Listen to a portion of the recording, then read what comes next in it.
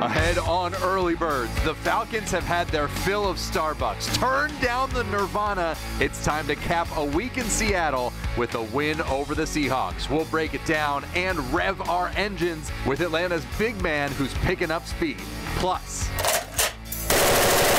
an eye-opening, eardrum-shattering visit to a military base you've got to see. That and much more ahead on Early Birds. Grab a cup of your favorite Joe and let's talk Falcons football on Early Birds, presented by Mercedes-Benz.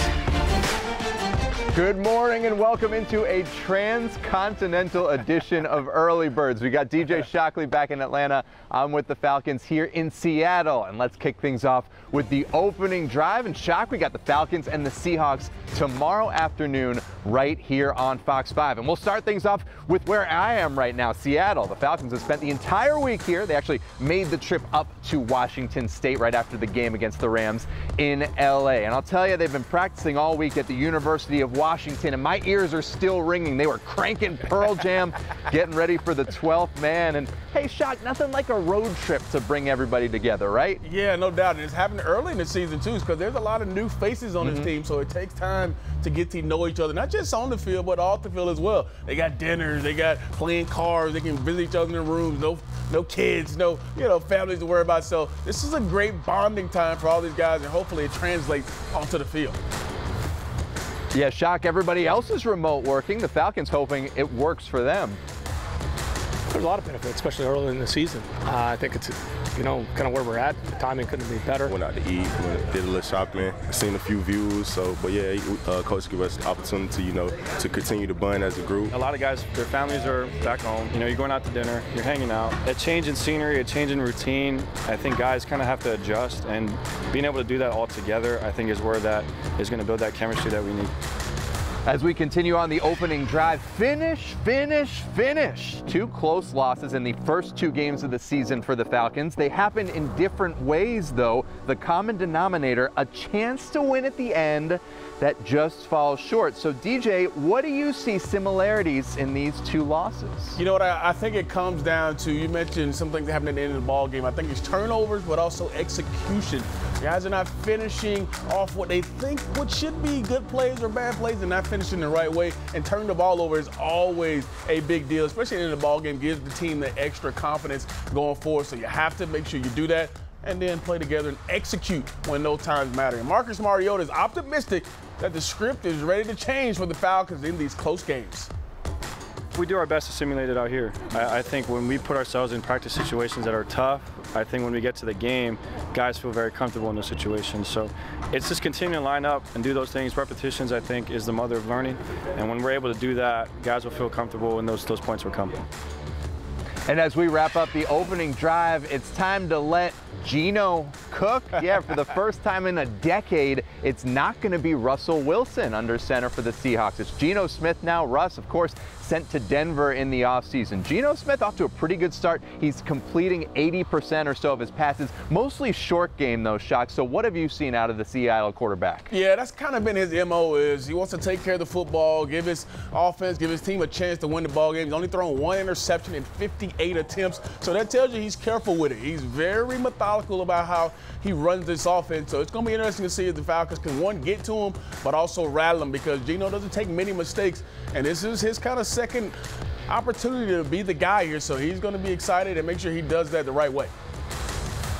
Yeah, both teams now with veteran quarterbacks trying to steady these new look offenses. Well, good morning and welcome into Early Birds. We got the big map out here to show you. It's transcontinental today. Shock back in Atlanta. I'm here in Seattle, and DJ, one thing's for sure, whatever time zone you're in, nobody wants to start 0-3. No doubt about it. 0-3 is not where you want to be, and especially early in the season, it kind of is a downer for your team. So try to get a win here early, but get the momentum, the confidence going so that, hey, you can finish the season and start going in the right direction, not 0-3. Yeah, Shock, it's a breezy day out here in Seattle, but what's that odor? it smells like film room. We'll see you over there in just a few. You like that one? I do. Nirvana. That was good. See you there in just a few minutes. But first, the Falcons D-line right now is off to a pretty not so bad start to the season. Just look at the numbers. Right now, the team is in the middle of the pack in the NFL in both sacks and rushing yards allowed. Nothing too much to brag about, but an improvement in both areas on last season. One reason is second-year player Taquan Graham. We spoke one-on-one with TQ out here in Seattle, and as much as he's loved getting his engine going with this season, there's one other thing he loves going fast in as much as he does love getting to the quarterback, and that's with cars. Here's our one-on-one interview, starting with a little auto talk. Probably my older brother. You know, he just had got, you know, this is a Dodge Charger RT, you know, the 5.7 Hemi. Nice. And, you know, it got me interested in cars, and now I had a Hellcat. Now I got a Trackhawk. I sold my Hellcat. Definitely like the speed a little bit. So are you following it, or how do you kind of like geek out about it? You know how Dodge just came out with, you know, their new models of electric vehicles. I seen that. I kind of watched it. When you hit it big, get that Grady contract one day, what is that dream car on the ultimate down the line bucket list? I necessarily don't even have a dream car right now, because in that dream contract, I definitely would say buying, you know, my brother his dream car. I like it. And buying my mom her dream car. That's definitely something I look forward to one day. The defensive line has shown some horsepower to start the season. How do you look at how your group has done through the first two games? I feel like we played pretty solid. I feel like we definitely got to the QB a few times, and for sure gotten QB hits and pressures and all that other stuff. We've heard from Grady, we've heard from Coach Pease. They've named you as a guy that they're looking to take a big step forward this year. Were there anything specifically you changed training or eating, like cut out any foods, add some kind of different, you know, Pilates, something like that? Definitely did a little bit of Pilates. Okay. Always got throwing yoga in there. And stop eating Whataburger, man.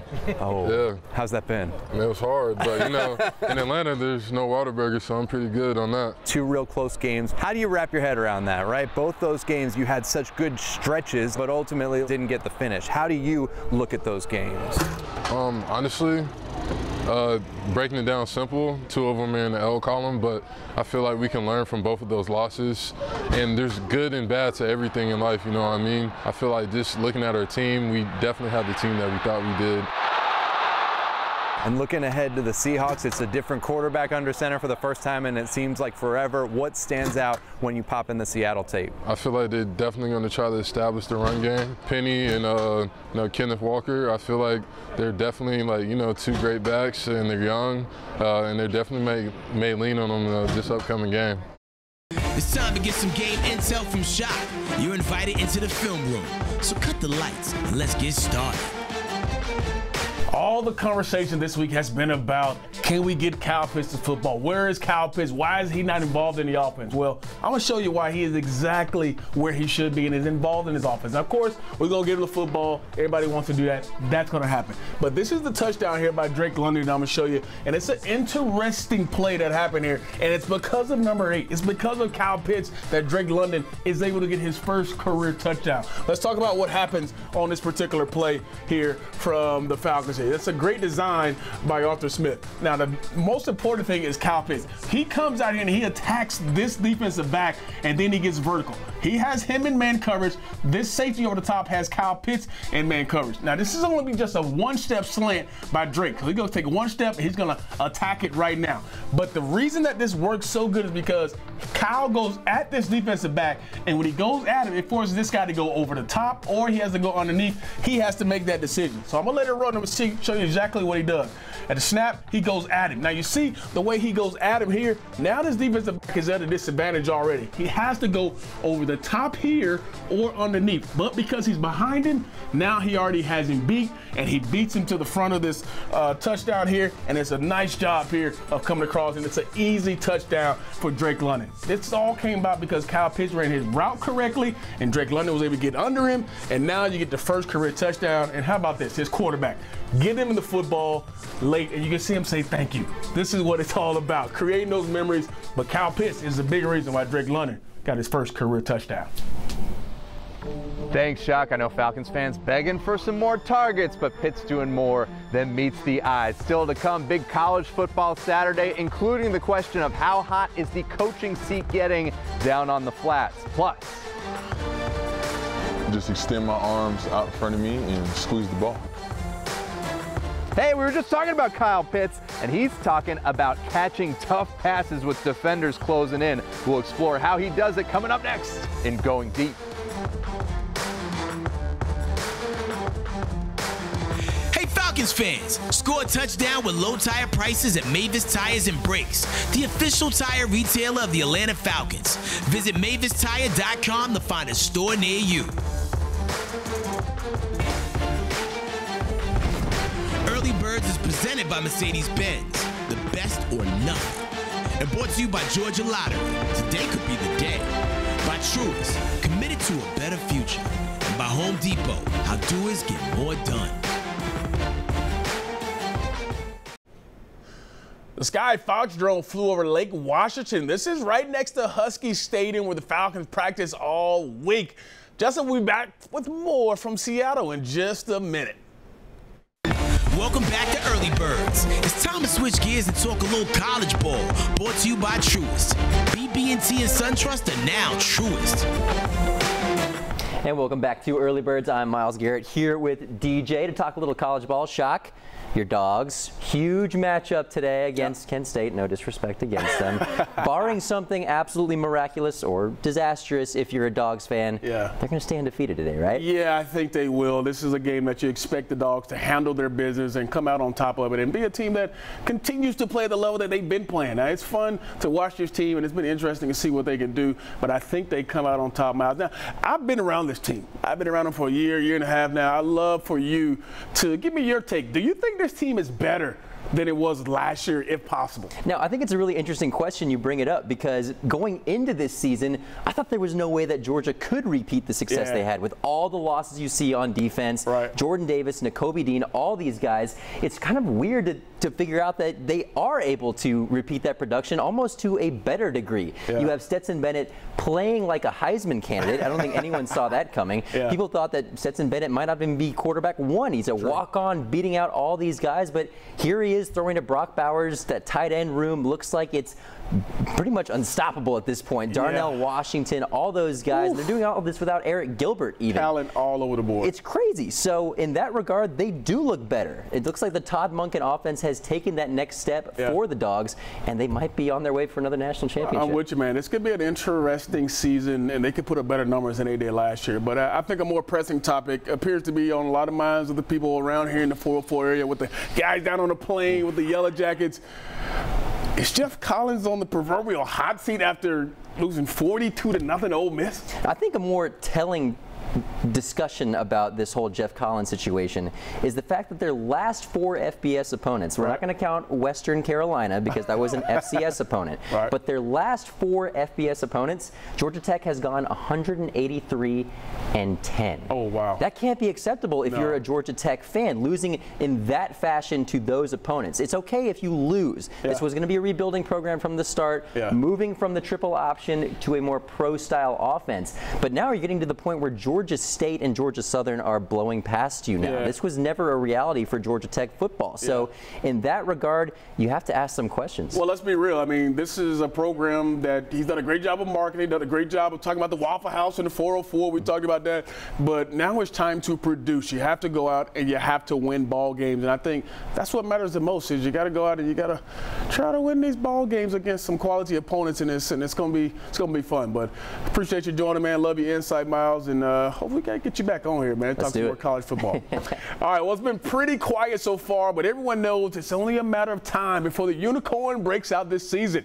We're talking, of course, about Kyle Pitts and how he makes those tough catches in traffic. He shows us how in this week's Going Deep.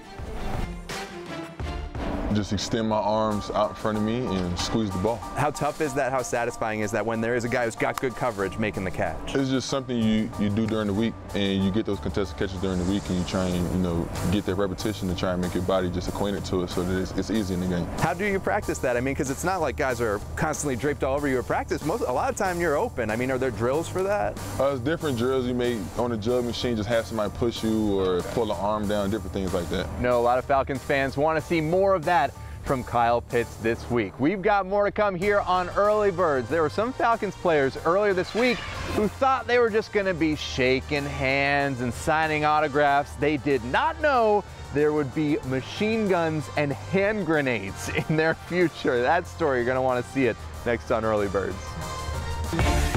You're watching Early Birds, presented by Mercedes-Benz, on your official home for Falcons football, Fox 5 Atlanta.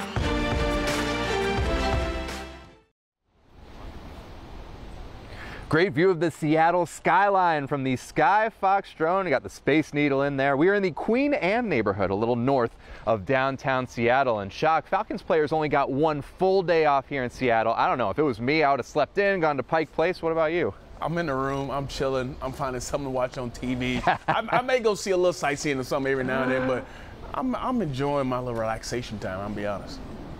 I hear you, DJ, but one group of Falcons players did something about as different as you can get. Take a look.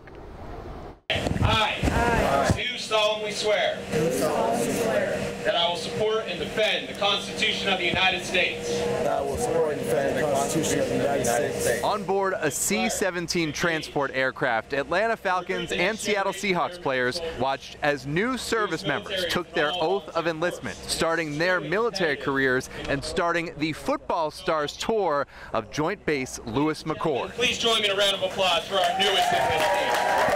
It's pretty cool, man. Hey, this stuff is heavy. Yeah, I can see it. Running back Avery Williams and his teammates dove right in, or should I say climbed right in, like to this Apache helicopter. Wow, this is cool. I'm glad it's off. Hey, this is too cool. Let me get a selfie in here. The base is about an hour south of Seattle, where the Falcons are spending the week before facing the Seahawks, and serves multiple branches of the military, mostly Army and Air Force. So I'm from Atlanta, Georgia. I've been a Falcons fan since I was 6. This is a great experience. I got chills and everything running down. It really does boost everybody's morale here, and them being able to come see what we do, us being able to get to talk to them. Part of what I love about being in the military. Autographs, photos, a stop for some camouflage face paint. If it looks cool, you're doing it wrong. Then a ride in Stryker armed vehicles to the interactive part of the day. Oh, yes, sir. NFL players are used to coming under fire from coaches and critics in the media, but not like this. Get down, prep your grenade. Look, make sure your target's still there. Hop up and throw. Oh! What's going to be your big takeaway from this experience? I mean, just to be grateful. You know, these people, you know, like us, have a team atmosphere, but, you know, they're putting their lives on the line. Just getting a chance to be hands-on with stuff like this, it was awesome, man. I'm definitely thankful for them, and, you know, it's an honor to have them guys on our side. Falcons players we spoke to said they didn't know what they were in for on the trip to Joint Base Lewis McChord, and they left the base with quite a few new experiences and a new appreciation for our country's military. Yeah, that was such a fun day, and I'll tell you what, we met a lot of Falcons fans on the base, especially among the Army service members, the men and women, because many of them trained at Fort Benning in Columbus, Georgia. A lot of Falcons fans. More to come from Seattle, more Early Birds after the break. Early Birds has been presented to you by Mercedes-Benz, the best or nothing. Welcome back to Early Birds from a beautiful, breezy day in Seattle. Well, the Falcons are hoping that none of their players bring an injury back with them when they travel to the East Coast tomorrow night. If someone does get hurt, there's a very specific process in place from the moment the player hits the turf. Falcons team Dr. Kyle Hammond takes you behind the scenes in this week's Emory Road to Recovery. If somebody gets hurt, we have to come off the field. You know, sometimes it's in a cart. If it's a little more substantial injury, or sometimes we can walk off the field. There's going to be usually myself or another one of the physicians helping me, and then usually at least one of our training staff. And then, you know, coming back here, whether we need to go to the X-ray machine or whether we can go straight for an evaluation, will be determined based off of the type of injury that there is.